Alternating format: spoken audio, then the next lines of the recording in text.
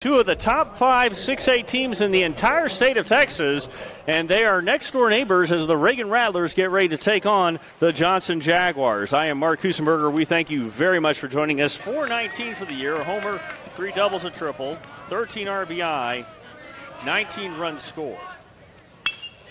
Drive into right center field, and that will go to the wall. It will be cut off, but 1 run is scored, another run scores. A 2-run double for Massachusetts puts the Johnson Jaguars ahead 2-0. Wild pitch. Hermes has trouble finding it. A run scores to make it 3-0. This is the most runs that Reagan's given up in a game, not an inning, a game, since they gave up 3 in the Kerrville Tybee tournament to the host Antlers on March the 11th. That was a 4-3 win for the Rattlers. Grounded to the shortstop, long hop for Beer, throw to first on a hop, it pulled off the bag, and it's 4-0.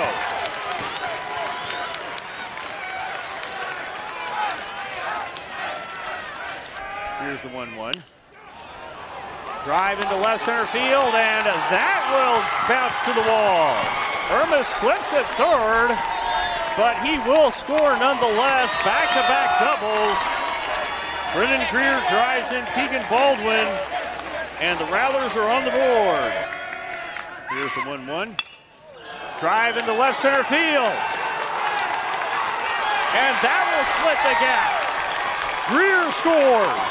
Cross is being sent. He scores. It's 4-3.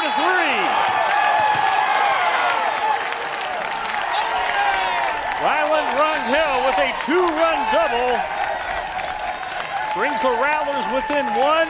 Strong from left to right field. Cappuccio hits one to right field. That will drop.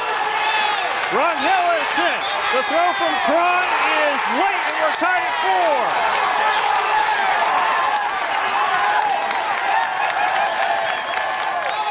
4. For the broadcast, excellent camera work and more. Grounder into left field. Knockgrass is sent. He scores. It's 5-4 Johnson. Ty Harkins with an RBI single. A 2-out rally for the Jaguars puts them in the lead. The 1-2. Fly ball deep to left field. And we're tied.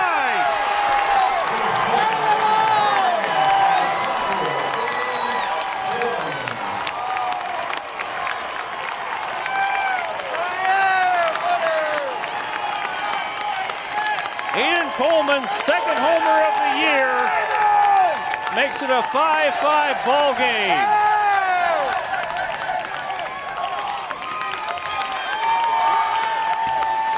And now the bases are loaded with 2 out in the 9th. The 2-2 from Derek Maples. Driving to center field. Hawkins back for it, makes the catch. No, he dropped it. Hawkins drops a fly ball that would have sent us to the 10th, and the Rattlers win.